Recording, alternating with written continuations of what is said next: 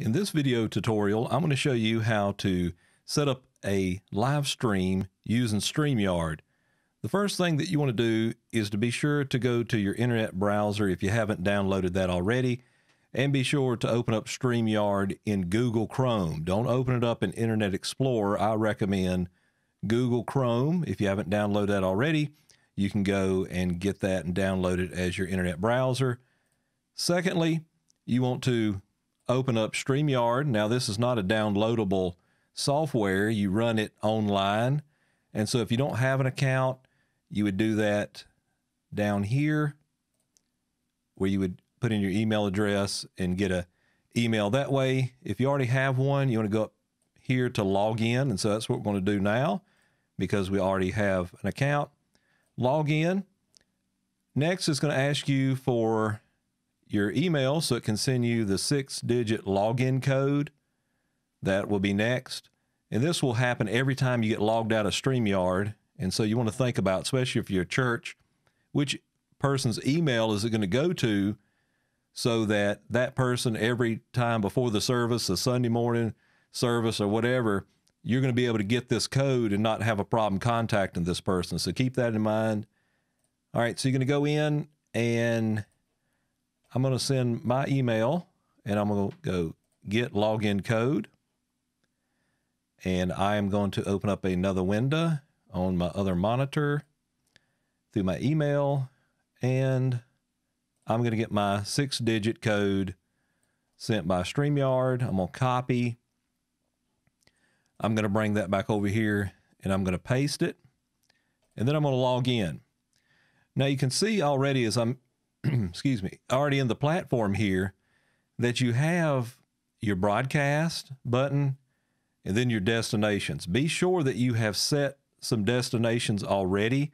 You can see I have multiple ones here for my church and for my supplemental seminary page. I'm going to go to add a destination. And this is where you're going to add your destinations if you haven't already, where you'd like to Streamyard. Or Streamyard, you like to stream to, I should say. And what you want to do here is you can go to Facebook page, which will be probably your church page that you set up. Then if you have a group, you want to do that here. Or if you want to stream from your profile, which would be your individual personal profile, you would choose this one. For a church, I'd recommend starting a Facebook page here. All right. Also, you can add YouTube channel and some of these others that I don't really fool with, that I don't think is going to be something that we would use as churches, but here they are. Next, you're going to go to broadcast. And when we go to our broadcast, we are going to go, there's several things. You go over here. Of course, there's some information on this side about settings, but we're going to go to create a broadcast. So click on that. Next, your destinations will show up and which ones you would like to stream to. Now, if you have the free version of Streamyard, you can only stream to one location at a time. So keep that in mind. Now, if you upgrade, if you look in the description below, I have a coupon for $10 off if you would like to stream to 2 locations. So let's keep this simple and just say I'm going to stream to one location. I'm going to choose my YouTube supplemental seminary page as an example. I'm going to click on that and then I'm going to give it a title. Now your title, no one else will see that. That is for your own benefit. So let's say Sunday, December the 13th, like you're setting up one for Sunday. And then you would go down. Now, when you get to the description, this will be what people actually see in the description on Facebook and YouTube. So I would copy and paste this from the top to be sure that they see it. And you could put something like, for example, morning worship service. And you could put the time. Ours is at 10:30. Yours may be at 11. What have you. Get the idea. Now, there's some other things that you could put in here. Later, you can add, be sure to give us a like, a share, comment, get some engagement, that type of thing. Who's preaching, what's going to be in the service or anything that's special that you'd like to add in the description. Next, When it comes to privacy, we want to choose public. So when we launch it live, we want people to actually see it. And so be sure that that is set to public. You want to, in most cases, schedule for later. And I encourage you to do this, especially if you're setting up for the next service, and set it up a day or an evening or that morning of the service or a couple hours before your Sunday night service or Wednesday night or special meeting, what have you. Now, you do have a location here where you can choose a thumbnail image, and this will be the image that they see on YouTube, Facebook, etc. If you go over to this question mark, it tells you the recommended size is 1280 by 720. I go over to a free resource. If you look in the description below, there is a resource I recommend, which is Canva. And I got an affiliate link in the description if you would like to use it for free and maybe upgrade in the future to create thumbnails for Streamyard, YouTube, Facebook, and so forth. You have that option. So just for an example, I'm going to go over here in my downloads, and I'm just going to bring one in that I made that would be the right size. Here's one 1280 by 720, so we're going to open that. And so you see it fits perfectly within the position and the size because I created it that way. And of course, you can rotate it if it ends up being upside down or what have you. All right, let me turn that back up. And then I'm going to hit apply. So now I have an image. I do encourage you to do that. It does add a whole lot more to it. That's another step. Next, you want to schedule a start time. And so let's put, for an example, today. Well, actually, I have to go next Sunday. And let me change this because this is the 13th, and I want to pretend like I'm doing one for next week. So I'm going to put 20. All right. And so we go in here to December the 20th. We want to choose a time. Let's just say most churches start at 11 o'clock. Be sure you put AM, all right, or PM, depending on your situation. And then down here, create a broadcast. So once I click this button, it'll take it a few minutes, or a few seconds, I should say, and it will create the stream. It is scheduled. People that are subscribed to me will get an alert for that. Then we want to go to Enter Broadcast Studio. Okay, now you can see I have my audio meters, which is good. And also I have my camera, which is my Logitech Brio webcam that I'm using as an example for Streamyard. All right, the display name, and again, you can go in here and you make sure you choose your right camera, the one you want to use. And then also check your audio, make sure you're getting some meters, 2 or 3 at least. You're coming in good on that. This is kind of a downfall, in my opinion, of Streamyard. We need more information when it comes to the levels coming in. But as long, I found out if you got 2 or 3 dots, like you see I have right now, I'm good with audio. So once I'm done with that, I can hit close. Your display name can be your name of your church, and I'm just going to put name of church. And you can take that off later. I'll show you how. Enter Broadcast Studio. Now you have this canvas, and there's nothing here. Oh no, we're in trouble. There's nothing there. I'm going to show you how to add something. You need to go down here, and it says you're not part of the stream yet. And I need to hover over that, and it'll say add to stream. Now I have my image from my webcam, and I have my audio. Well, I don't see anything on here about my audio, so I need to go down here. This is so important. When you're streaming, you need to monitor your camera. Of course, you can see the video, but you can't hear. And so you need to go, well, there's some ways you can do that, but just to be simple in StreamYard, you need to go down to camera and mic and verify that you have sound. So you're going to go into the cog, camera and mic, and go to audio, and you can see I'm getting a couple meters, which is great. I don't mess with this part. I would leave that alone. You can play around with that later if you decide to. So we have our image. We're good. We have our audio. There is ways that you can add your screen in, a screen recording. I got 2 monitors, and you can see I could choose one and add it to the stream. As you see, I'm coming through OBS. I can remove that. And so there's a couple options there. You can also invite people in, which would probably be more for a sit down, not really a church service.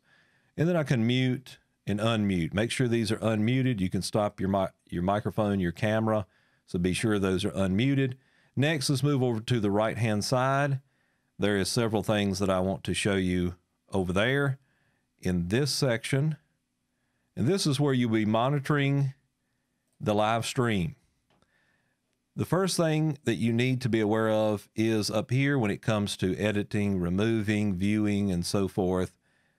As we have that set, as it gets closer to your time, you'll see kind of a countdown. And then when you get ready to go live, whatever time, you can go early, and then it'll say showtime. You can hit go live. And then at that point, you can see that you are live now on your destinations. And you see it is counting up, and then you will see if people logged in, which I don't expect people to in this example, but it'll have a number over here letting you know the number of those who have signed in to the live stream. So I'm gonna go ahead and end that for now, end broadcast, and then end broadcast again. Let me move myself to the other side of the screen so you can see all this. It's gonna ask you, did the broadcast ended, how'd it go? You can click good or bad. Send feedback. I just click those off the screen.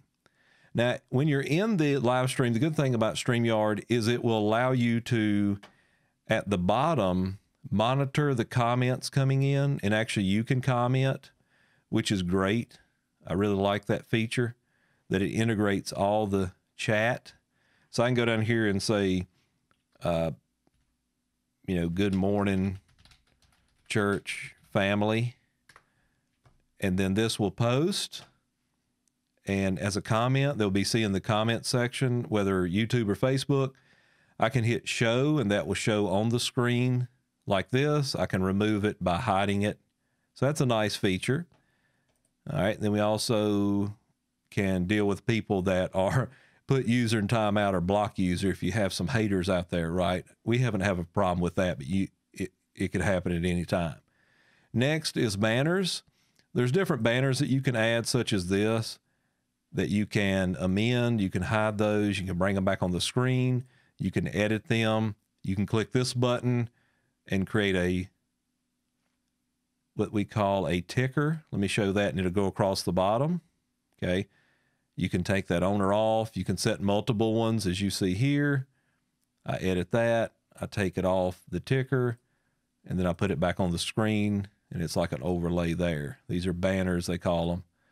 So there's a lot of things that you can do there. You can take them off easily. Next is your brand. I can put a logo at the top, as you see here, my logo.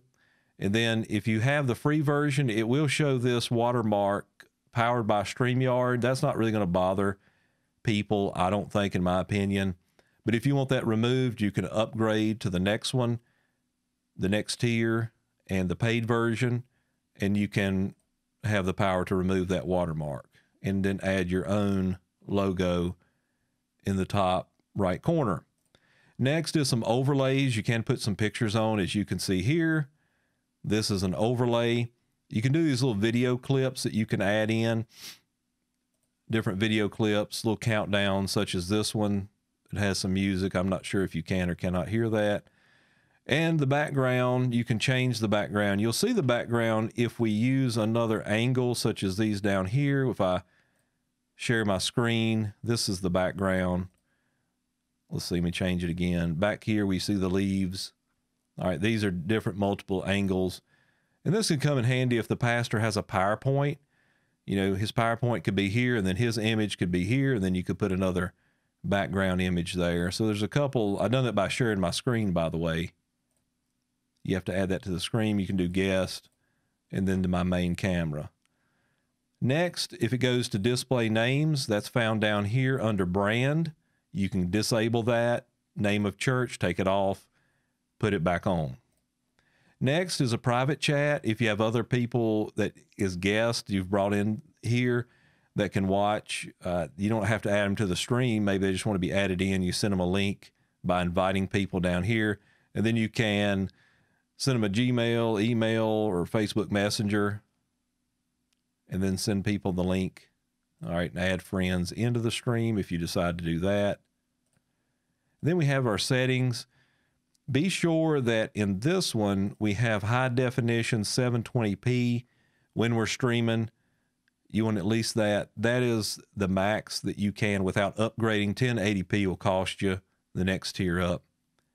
Again, I got my audio set. You can do green screen or guest. These are some things that you may want to look at. Other than that, it's pretty simple. When you're done with your stream, you can hit end stream and then return to the dashboard, and you will see the example that we just created here. You can go in, you can delete that, which I will as an example. And so that's just about it. Got other examples in here as well. And then you can see your past broadcast and how long they were and so forth. So trust this tutorial was a help to you. If you found value, be sure to give me a like, a share, a comment below. If you have any questions, please let me know. This is David Toller with Supplemental Seminary, and let's get the gospel out. Let's remember faith cometh by hearing, and hearing by the word of God. And so they got to be able to hear you, and trust also that video, they'll be able to see you. All right. God bless you. We'll see you in the next tutorial.